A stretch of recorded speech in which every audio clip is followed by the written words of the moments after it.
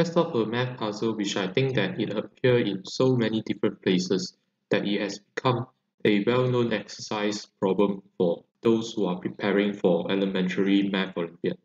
Where we let the function f of x equals to x over 1 plus x, and we want to find the following sum, which is we take f of 1 over 2022 plus 1 over 2021 up until f of 1 over 2 plus f of 1 plus f of 0 plus f of 1, and we continue on until we get f of 2022. In this problem, we can actually see that this number 2022 is actually just a number, and we can actually replace it by any number, and we can still use the same trick to solve any problems that changes the number 2022. So to solve this problem, you can actually realize that the first part of the sum, which is f of 1 over 2022 up to f of 1 over 2 and f of 1, well, this is actually just 1 over 1. So you may realize that the first part of the sum is actually the reciprocal of the second part, which is f of 1 until f of 2022. So you may think that we actually want to find what is f of 1 over x. Well, let's actually find it out. So we can sub in 1 over x, and we'll get f of 1 over x is equal to 1 over x over 1 plus 1 over x. And then simplifying this, we can multiply the top and bottom by x.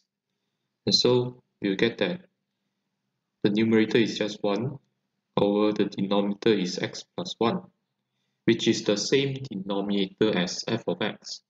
And moreover, you can also see that if we take f of x and we plus f of 1 over x, we actually get x over 1 over x plus 1 over 1 plus x.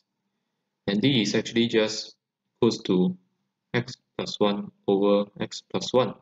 And this is just 1. And so the whole trick to this problem is that realizing this fact. Okay, so now we can actually use this fact, and then if we exclude out this f of 0, we can actually pair out every sum.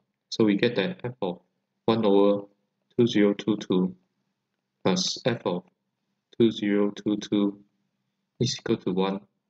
And similarly, f of 1 over 2021 plus f of 2021 is equal to 1.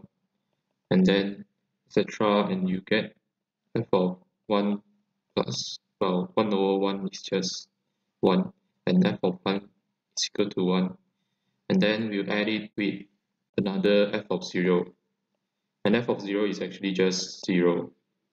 So the whole sum is actually just, well, I will just write sum here.